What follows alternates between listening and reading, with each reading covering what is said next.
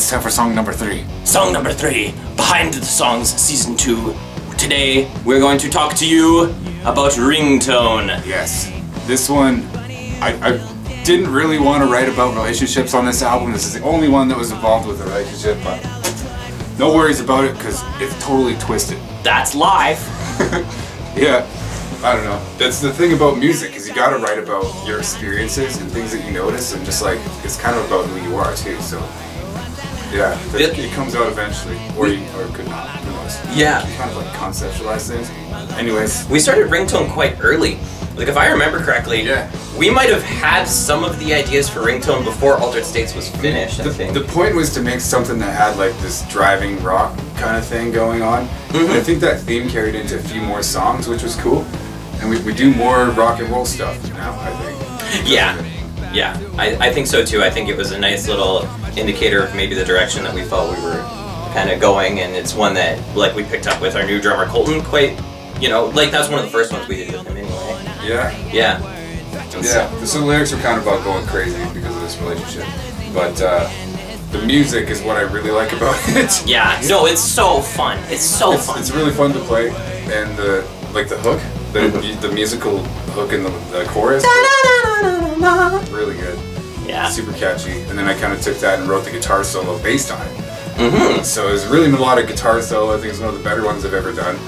Yeah, I agree. I'm definitely really proud of it because I wrote it in the studio. Kind of yes. Not really knowing how it was going to come out, but I was confident I'd come up with something. Yeah, if you watch our documentary about making the album, then there's a different version of the solo that you can hear, but the one that we landed on, we redid the next day, and we're just like, okay, how can we just really perfect this solo? And that was really just you just working and working and working at it and just trying to make it like perfect, basically. I don't know, I probably took like 10 takes of it, 10 different solos, improvised, and then just narrowed in more to what I wanted it to be. Yeah. No, it's not a quick overnight process, you know, like getting the best out of each of these songs definitely takes some dedication and work and stuff like that. And yeah, this one, it had the longest, you know, time from like the original idea to when it was released, probably the longest amount of time, but I'm super stoked on the final version of it. We traded off who was singing what part of the song a lot too. Like, if early demos of that, like, were singing in different places, then we ended up... It was too much for one person to sing it because of the way that it was written. So it was just like, you're always gasping for breath. We didn't want to do that if we were going to play live, which we do. Very well, I guess, once we can play on stages again. Yes. Fingers crossed on that. Anyways. But, that's how it turned out.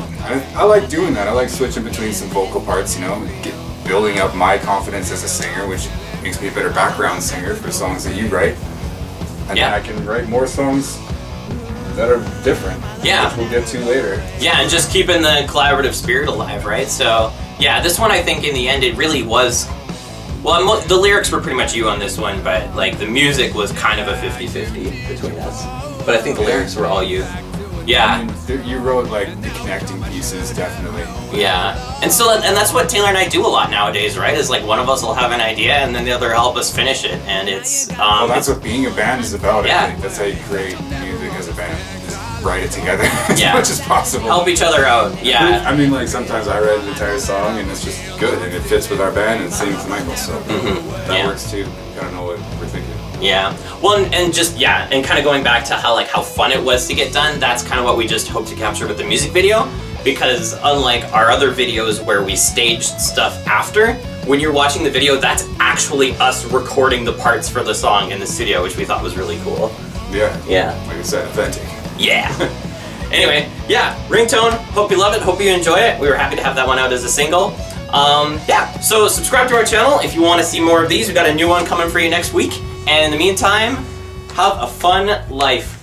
Check out a CD of ours if you'd like. These are so cool. This is the first album we've ever actually made proper CDs for.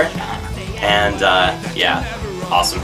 Have a great day, guys. Take care. Stay safe. I love you. Goodbye. My love will never go away.